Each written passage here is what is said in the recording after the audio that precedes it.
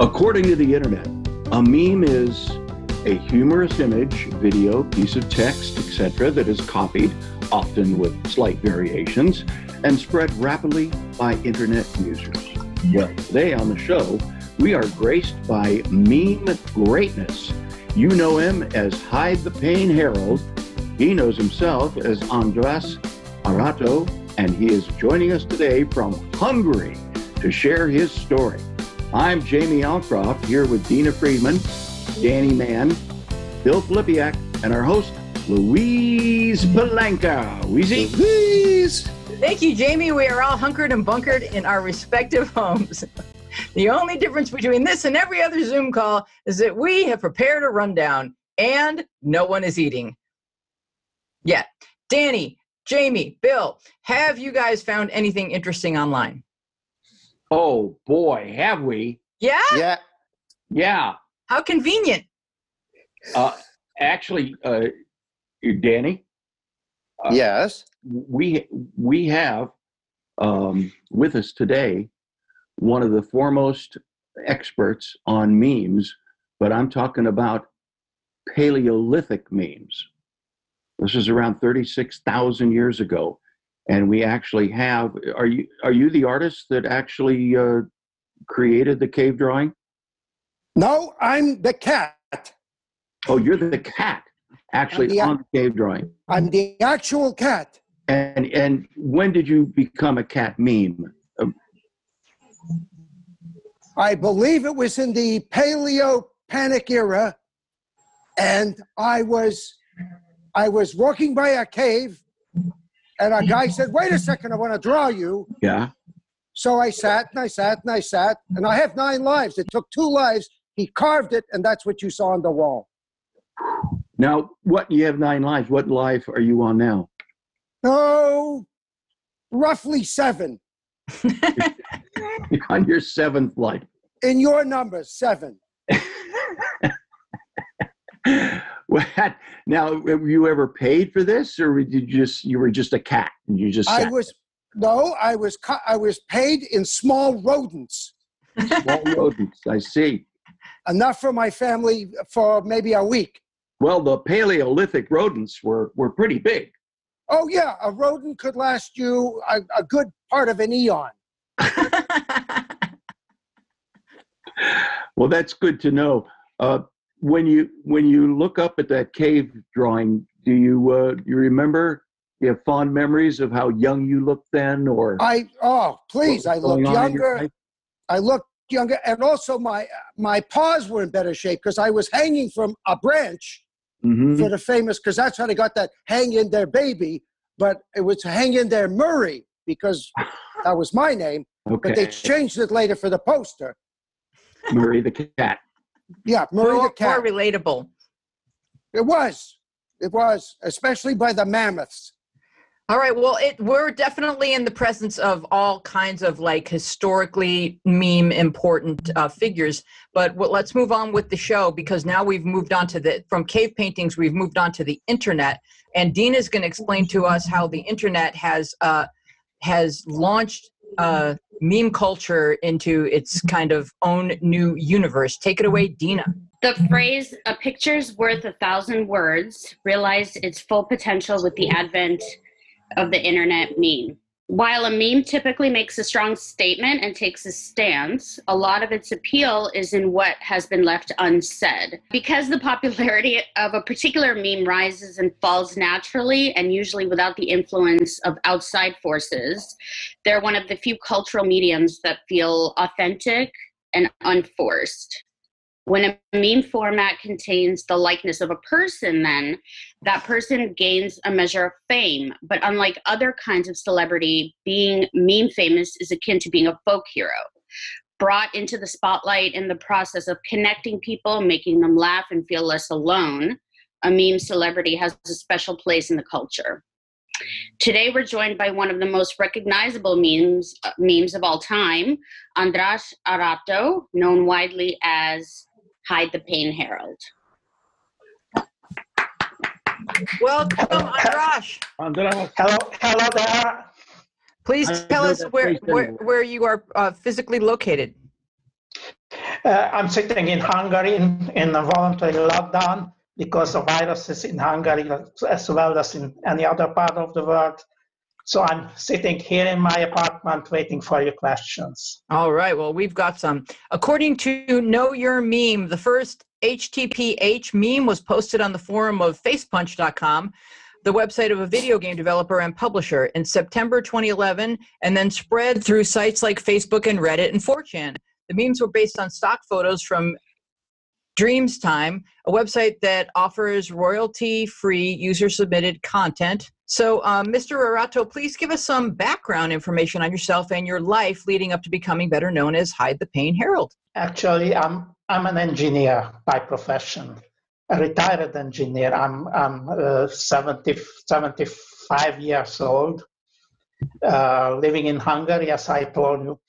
In my previous life, before being a meme, I was a lighting engineer who was involved in the lighting business. I took so different tasks in this field for lamps, lighting, construction, testing, measurement, selling, advertising. So everything which was connected with light. And after I got retired, I became a meme. It was a pure coincidence. Andras, I never wanted to be a meme. Never wanted to be a... Nobody does. Nobody does. Yeah, Danny? Thrust upon us. So you went and had your photo taken by a stock photography company because you thought, why not? This will be fun. It's another adventure. And in some of the photographs, when they asked you to smile, I guess to some people that discovered these photographs, it looked like you were crying on the inside. So they could relate to that. Like there's a lot of people that walk through their day going, all right, let me just grin and bear it. So that's what the people say. So I consider myself as not a sad, but a rather happy guy. So people who know me, they know that I'm not crying inside all the time. And I'm happy now to talk with you. And the next thing you it's just maybe it's a facial expression of mine. Maybe it was too long for posing for the pictures. I don't know. If they asked me to smile one more time, I'm going to become a meme. Damn it! I want a big smile, a bigger one. So show me your teeth, and that became my trademark. You have beautiful teeth and puppy dog eyes. So there is that. So now that you've become a meme, puppy dog eyes, really? I have Betty Davis eyes. Who first brought the meme to your attention? Oh, I found it by myself. Really? Yeah, because after the stock photos were made, I was curious what they was used for, right. And I took the pictures of myself and made an image search on these pictures. And after the first search, I didn't find any memes. So just the normal use. I mean, I had to play different roles during these photo right. shoots. So when I was a doctor, for instance, I appeared on the web page of a hospital, and when I was a professor, I appeared at the university's homepage. And after, it took a while, maybe some months, when I met the first memes, and it was so I cannot describe it. So it was like a shock, like a lightning flash. Were you angry? So, yeah. Were you? Really? Really. Because this first meme, so there was some funny. I liked some of them, but there were some not so kind and rather disgusting ones, and I wasn't proud of that. What was the most disgusting one? Oh, I don't want to tell you now, because you make an image search and you can find nothing gets loose from the internet, and I don't want to see these pictures. So you're just taking your stock photos, you're dragging them into the Google image search, and then stuff is popping up, and then all of a sudden you're seeing that people have taken your face and are having fun with your expression, and it made you feel violated. Yeah, I didn't know what to do. So at first I wanted to withdraw all my pictures from the internet, but it was impossible because when after the photo shooting I had to make a written contribution for the use of these pictures. So it was not a possible way. Even if there were a legal way to do it, it's impossible, because there is something called the Streisand effect, and the more you try to get something to taken down, the more people want to spread it. Well, I couldn't do anything against the illegal use. So these meme pictures, none of them were used legally. Of course. Because if they used them illegally, then they had to know that there was I had some restrictions. So it was practically forbidden to use my pictures for sexual purposes, in politics, and in connected with religion. But the meme makers didn't follow these rules. Well, of course, that's the whole idea. Is you can grab anything on the internet and turn it into anything and create hybrids. And the thing that's so interesting about the culture is it feeds on itself, and then it sparks new ideas, and there is no containing it, and there's no containing any portion of the internet. So, that's how you end up with Kardashians. They'll put a watermark over images so that when people do steal them, at least people. But I'm sure figured out how to get rid of watermarks. The early memes had the watermark. Oh, okay. Because they were stolen pictures. Now is the stock photo company, are they now proud that you're a meme? Have they embraced it as well? Well, I don't have any connection with the stock photo company. Okay. So it's the photographer's business. I guess he made a couple of money with my pictures. So have you become more familiar with internet culture and meme culture since you became a meme? No. So I was on the internet maybe from the very beginning, from the mid 90s. Maybe I was one of the first guys who had the internet in my not at home, but where I was working. It was an international company, and I had internet. But that time, internet was completely different from now. So it was, I think it was the golden era of internet. Then practically there was everything was free. So there were no paid contents. There were very little ads on the internet, and the people helped each other. So it was very good. In the first time, I set up my first homepage in 1996, as I remember. So you've always been interested in internet culture, and you were an early adopter. Yeah. So I can say I was fond of internet from the very beginning. What caused you to reach a point where you embraced everything that was happening to you as opposed to trying to fight it? Well, it took several years till I embraced it. When I realized that I cannot do anything against it, and there's nothing left to me than to embrace it. Mm-hmm. And it was not so long ago. Let's say 3 or 4 years ago. So this first stock photo images are 10 years old now.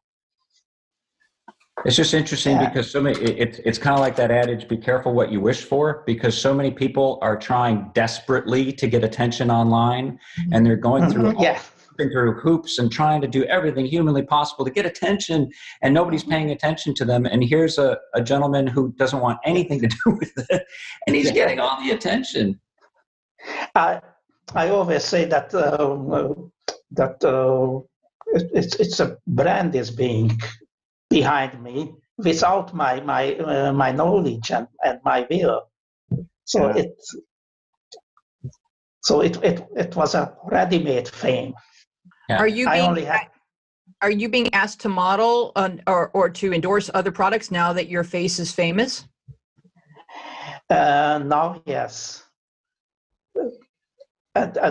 In the beginning,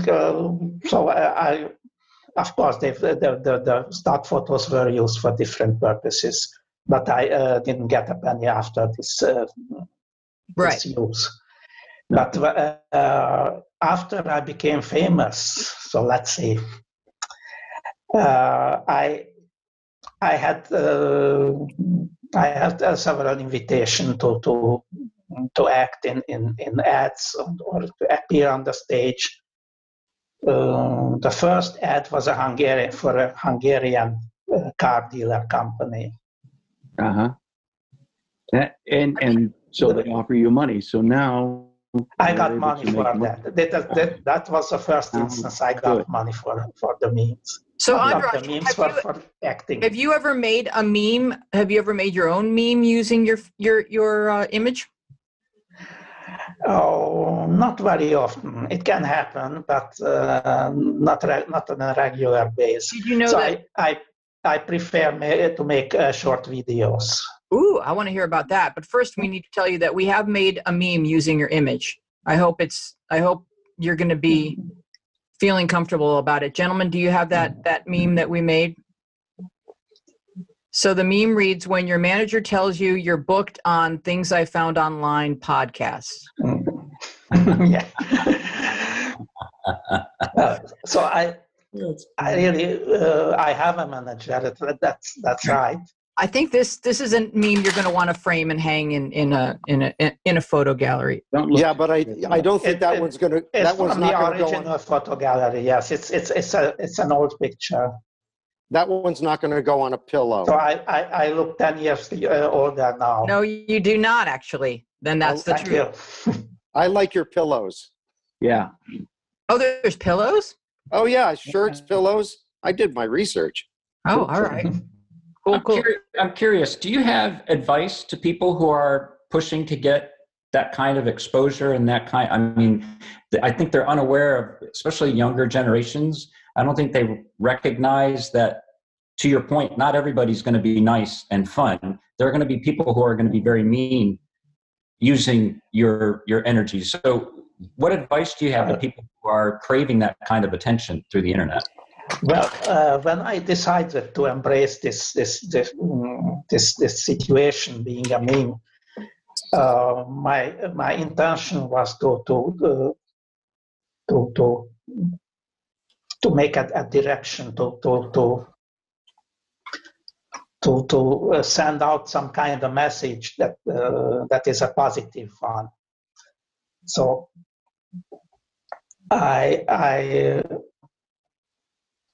worked very hard on this together with my manager, and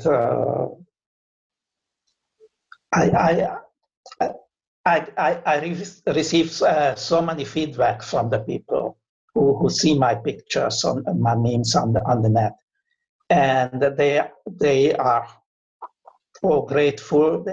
English is not my native language, and mine either. I have to. Sometimes I have to search for the words. Right. And I've never been living in an English-speaking country.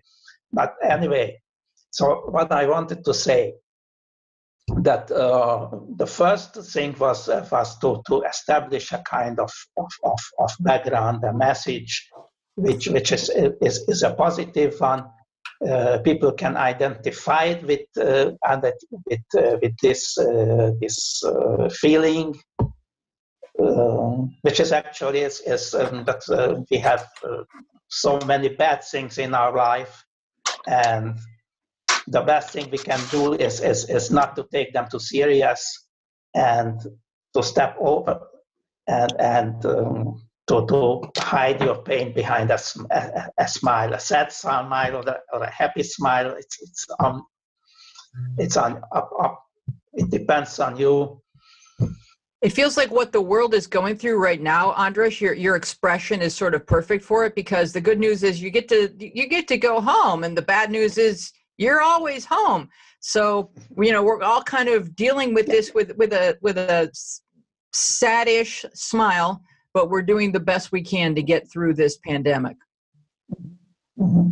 And you're the face for you're a good face for what we're all feeling right now. The word meme doesn't describe the thing itself, but rather its means of transmission, quick and intense. According to Wikipedia, a meme acts as a unit for carrying cultural ideas, symbols, or practices that can be transmitted from one mind to another through writing, speech, gestures, rituals, or other imitable phenomena with a mimicked theme, according to Wikipedia. In your TED Talk, Andras, you mentioned that your first impression to becoming a meme was shock, and you were contemplating if there was a way to remove your images completely to stop the memification of your likeness. It must have been startling to see how quickly images of you were adapted and distributed. Can you describe the process of moving from a place of discomfort with the hide the pain herald internet alter ego to finally embracing it as much as you do today? Well, there were two reasons for that. The first was that when I discovered some fake pages that were using my photo, and some of them were using the name of Hide the Pain Herald, some of them were using some other name, Maurice, for instance, in France. And I realized that these fake pages who used my face had several 100,000 of followers. Then I thought, I said to myself, if anyone else can do this, I can do it too. And it was one reason why I have embraced this thing, and I made my own fan page in English. And the other reason was that it was a Russian guy, and he made some investigation, and he discovered my real identity. So prior to that, nobody knew who I was. Mm-hmm. This guy started to sending me emails that I'm very popular in Russia. And those people don't believe that I'm a living human being. And he asked me to show myself. And at first I ignored his requests, but he wrote again and again and again. And I finally said yes. And then I uploaded on a Russian social media site a picture of myself holding a paper in my hand that I'm living. It was in Russian, Ya živ. So it's like he went on an investigation, and he must have been very excited when he discovered you. Yes, yeah. And later I met him in Moscow, and we became friends. All right, well, we're going to have Dina show us some of the memes that she finds the most entertaining. Would you like to read them out loud, Andras, when we show them on the screen? Actually, I like, which memes I like the best. It's always when I see myself, I enjoy myself seeing in context with some very well known, very popular artwork, a painting, or a movie scene, mm-hmm. or a famous photograph. So they've got to be the Last Supper, I'm guessing. Like for instance, the picture on the ceiling of the Sistine Chapel in Rome, the creation of Eden, and Eden has my face, and all the heavenly angels had my face too. Oh, that's so it was funny. But regarding other memes, I like the best which make you think, which enlighten some hidden relationships you don't see for the first instance. So subtext. I like the one with Mount Rushmore was funny. I like it too. Can you show us? All the 4 presidents were me. Yeah, that's right. Can you show us some memes, Lane? Do you have them? All right. So we've got. Can you read that one, Andras? Yes, I can. Someone says, "Don't be anxious," and your anxiety is cured at once. And when all your friends are talking about all the job they applied for online, and you just finish the survey to find out what type of bread you are. Nice reading. Crazy. My face when I check my bank account, it is almost zero. Enjoying the warm weather in December, but deep down you know it's because the global warming. Oh. Well, how many children and grandchildren do you have? No grandchildren. I have one son. He's an adult. He's an architect by profession, and he has to see me memes. I have to tell you. So really? Do your neighbors and friends all recognize? Like, besides knowing the neighbors and friends are all proud of it. So they know. For my son, except for my son. He doesn't even watch them. Oh. Yeah, I'm kind of really interested to hear about how your son reacted to seeing you as a meme. So it sounds like he didn't kind of embrace it and get into it as much as you have. He tries to ignore it. So how old is your son? 47. Do you have any grandkids that are getting a? No, unfortunately not. So tell your son to get over it. And really. So I want to keep his privacy, but what I can tell that he's not involved in the social media business. He doesn't have a Facebook account. He has no Instagram. An email address he's got because it's a must for every people nowadays. Yeah. Well, what's interesting is that it's kind of switched, right? Usually it's the younger generation, the sons and daughters, grandchildren that are active on social media and that would know your memes. And here it's kind of flipped around where you're like a meme celebrity and your child doesn't even know. Or, I mean, he knows, but he's not active and he doesn't get it. It's strange, but it's true. Have you thought of changing your name to hide your son, Harold? So he's hidden. He lives with us. Oh. He's in the next room, but he doesn't know. Well, if you want to ground him, If you want to ground him, don't take away his social media because he won't care. Yeah. Now, when you're walking around Budapest, are you recognized? Do people quote memes to you? Do they want to take their picture with you? Because it's a big tour. Normally, yes. Now it's a curfew. It's a lockdown time. So I'm not allowed to go onto the streets only from 9 to 12 to make the shopping, the most necessary shoppings. But otherwise, yes, it happens on a daily basis. Then people stop me on the streets, ask for a selfie, or just want to shake hands with me. And it's a good feeling because I see the joy on their face. And to make other people happy, it's a good feeling. Yes. So when people, go ahead. It's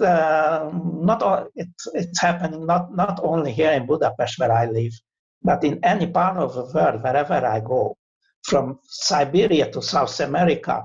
Wow. No matter where I am, people recognize me, come to me, and they congratulate me. So now you've taken a hold of your own branding, and you have your own social media sites. So you've got a Facebook page and you've got an Instagram page, so that rather than having other people sort of hijacking your image, you've decided, I'm going to get a manager and I'm going to take control of my own branding. So how did that come to be? Well, I made my Facebook and my Instagram pages. I did it by myself at the beginning. Because you're good at internet stuff. But it was after a very short time, I realized that it's a bigger task than I can manage it alone. And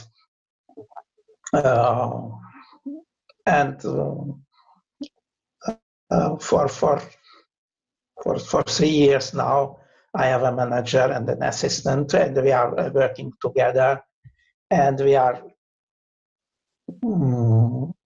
trying to make content.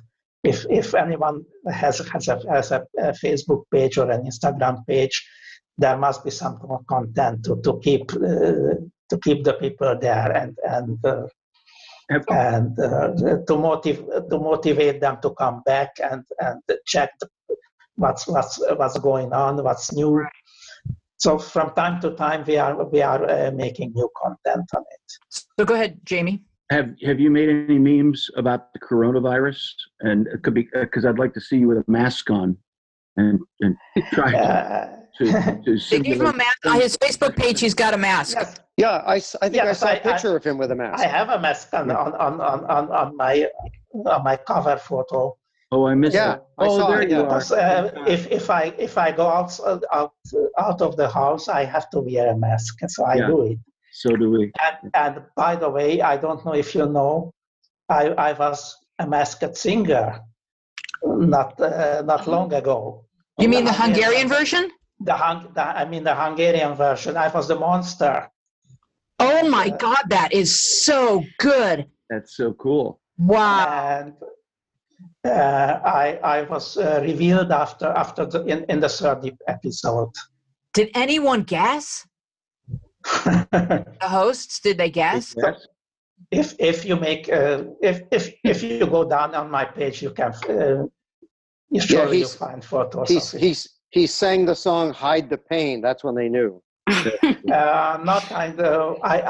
first song I was singing was "Don't Worry, Be Happy." That's it. How's your singing? How's your voice? Awful. Oh, then I can't sing. Oh, show us. I had singing lessons, and I enjoyed them very good. Can you sing a little something for us? Oh, don't worry, be happy. Here's a little song I wrote. I'm happier already. I know, right? Don't worry, be happy. So, Andras, I wanted to ask you, so the photos and the content that are on your current social media, they're all updated photos, right, that you've taken recently? They're not like the old stock photos. Yes. I don't use the old ones. So are you guys considering how you can monetize your branding? So it brings money, of course, yes. Mm-hmm. Not a big money, but a small supplement to my pension. Right. It's a side hustle.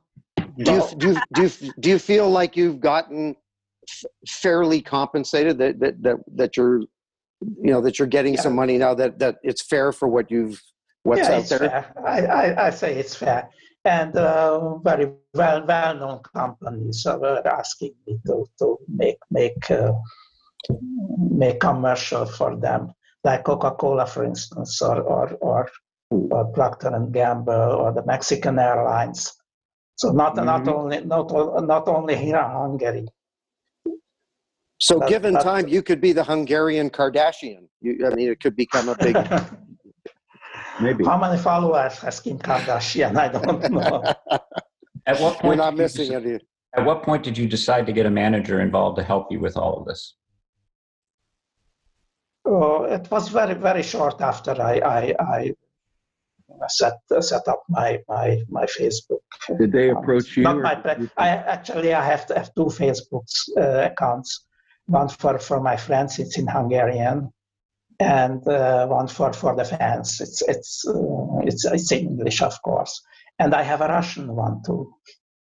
That's a good question, Jamie. Did you search out a manager to help you, or did somebody approach you and say, "Hey, I can help you with this"?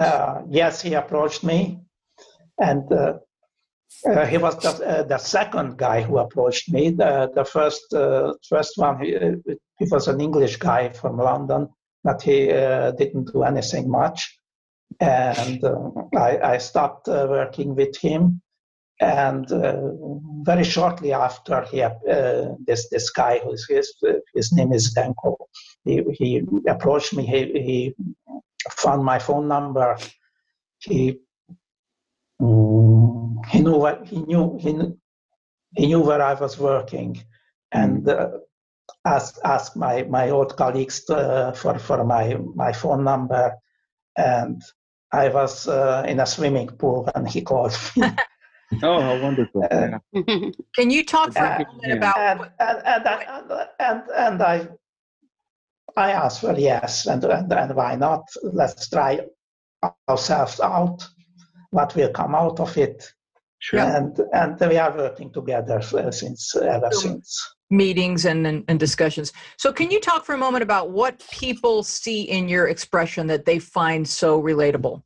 Because there's making a meme, and then there's a meme going viral, and those are two completely different things. A lot of us have attempted to make memes, and they just kind of got one or two likes. But yours go viral, so there's something that people are seeing in your expression that feels like how they feel. And Dina, speak to this, because Dina's very... Go ahead, Andras. I guess the expression, my face is... It's something that takes the message. The message is important, and my face is secondary. It helps to put the message to its right place and to reach the people who are open to see this. Right. The context. Go ahead, Dina. The context is really important, because you have the fact that they're based on stock photos, right, that were meant for a completely different purpose. And then you're putting captions on them that speak to something much deeper and more universal, and are completely separate from the sort of like corporate purpose of the original product. But what's interesting about the Hide the Pain Herald memes is that Hide the Herald is that they've lasted for so long. Like, there's still new Hide the Pain memes that are being made, and usually memes don't last that long, right? They don't have like a long shelf life. But your memes, it's like, I don't think they're ever going to go away. Yeah, there was a survey on the internet, and I was elected as the meme of the previous decade. Wow! Of the 2010s. That's awesome. Was that what came in second? I don't know the reason. I don't know the reason why. The lady yelling at the cat. It was the cat. Murray. It was Murray. Murray came in second. Hey, here's a fun thing. I know we're an audio podcast, but on this Facebook where we can all see each other, can we all try to do Andres' facial expression, our own version of it? Well, I don't think remember, you're smiling, but there's pain behind it. It's enigmatic. Let's all try it.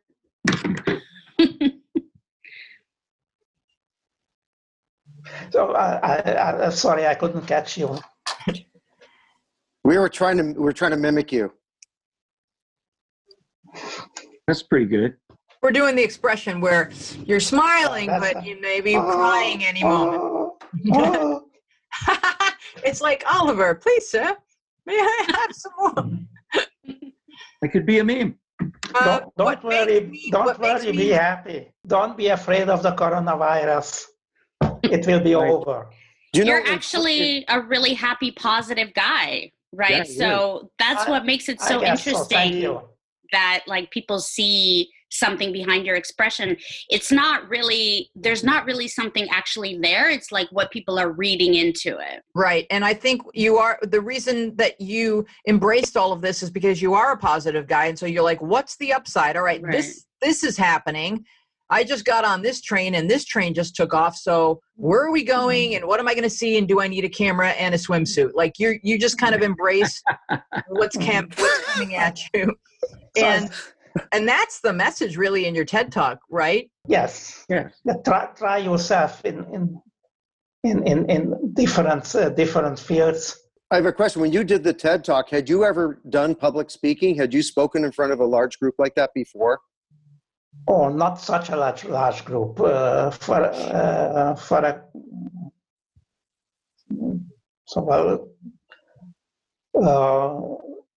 In my earlier life, I was an engineer, right. and I took part in scientific conferences when I had to give lectures there, and I was teaching at the university for kids lighting techniques. How did you like doing that TED Talk? Was that fun for you, or was it difficult? I think it was the highlight of my career. Oh, wonderful! Because, yeah, it was a great honor that they requested me to take part in it, to give a TED Talk. If you have to do another one, they say that if you're not used to speaking in front of large audiences, to picture them all naked makes it easier. I think that's what they say. Did you see the TED Talk, Danny? Because they all were naked. They actually were naked. They all were naked. Everybody in the audience. No, I have a parental block on my iPhone. Oh. Well, we're going to summarize this with a paragraph that Dina wrote. Could you read that for us, Dina? Absolutely. Something went wrong. I think there's construction upstairs. There's an anti-meme demonstration. Now, when you were an electrical engineer, did you ever think someday I'm going to be famous? Then all of a sudden, he was lighting up other people. That's a remarkable story. All my old colleagues are all wondering that happened to me. I can say now that it was the best thing that happened to me in my life. Can I ask you a question? What accomplishment are you most proud of prior to your memehood, like in your engineering life and stuff? What accomplishment in your work or whatever I got two or three scientific prizes. I'm a member of the Hungarian Lighting Society and the Hungarian Electrotechnical Association, and I got prizes from these organizations. Once I was the vice president of the Lighting Society in Hungary. Maybe I can show you one of these prizes. Sure. Excellent. If I can find it in my drawer. You can't find it because there's no light. Oh. Hold it up. It's a famous Hungarian engineer, but on the back I'm engraved. I don't know if you can see it. Wow. Urbanic. What makes memes fun and enjoyable for everybody is that they're relatable and it's combined with a very specific presentation that maybe like not everybody understands, or understanding it makes you feel like part of something. Mm-hmm. It makes you feel accepted and maybe even admired. And I think especially for young people, that makes it more okay to talk about difficult subjects than in the past, because you're kind of like in the cool club, right? And now you're talking about like things like anxiety and depression. But you're using humor as well. Exactly. It opens up topics that are difficult. Right. Sure. And you got the face for it all. So thank you. So let's show your social media so everyone knows where to find you. So here you are on Instagram. Awesome. That's right, Pain Harold. Yes. There's your mask. And the same in Facebook. Now, this is Hide the Pain Harold. Pain Harold in Instagram and Hide the Pain Harold. And you have a website on Facebook. And here's your website. I have a website. Yes, it's a website too. Yeah, tell us about. You mentioned your video editing. Tell us about that. Or only my own Hungarian side, but it's about that we are sitting here inside in between the four walls. And the highlight of the day when we take out the garbage out of the house, and I dressed elegantly to take the garbage out. I love that. That's great. Andras, I'm curious. What would you ever consider shaving, or do you think that would ruin your image? There was a time when I was shaved when I was a soldier. Danny, he's trying to hide pain. What part of that do you not get? No, but if you shave, there's a better chance for pain. That's why we grow facial hair, to hide the pain. Yeah. All right, I want to thank our guest, Andras Arato, for being with us. Thank you, Danny Mann. You're welcome. It was a good fun to be with you. Oh, thank you, Bill Filipiak. Thank you, Dina Friedman. And did I leave anybody out? Mr. Filipiak is. Raise your hand if I haven't thanked you. I am Louise Palanker, and we will be with you. Hi, Louise. Bye-bye. Bye, Louise. Bye, Bye. Andras. Bye, Andras. Thank you so much for joining us.